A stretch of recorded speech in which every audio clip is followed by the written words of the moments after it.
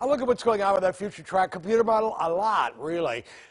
We've had the day where we've had winds gusting to around 45 miles an hour, unusually warm. It's still unusually warm at 7 o'clock in the evening. And at 10 o'clock in the evening, it's still unusually warm.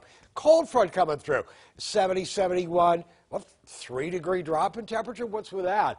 That's not really the colder air. Here it is, right on into here behind this secondary front. That'll come dropping in a little bit later on tonight. And we'll see some scattered showers.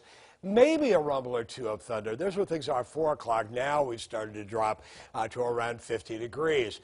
There's where things are by tomorrow morning at 7 into the low to mid 40s through the area. A little breezy to start the day.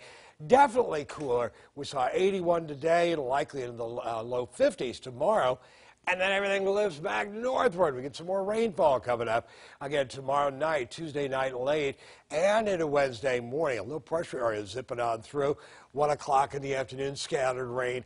It does tend to wind on down by the end of the day on Wednesday. This will be on Wednesday evening, and then on into Thursday morning. So, yeah, excellent chance of rain coming up, mainly Tuesday night into Wednesday. Relatively quiet Thursday and Friday, and then a big chance of rain, could be heavier by Saturday.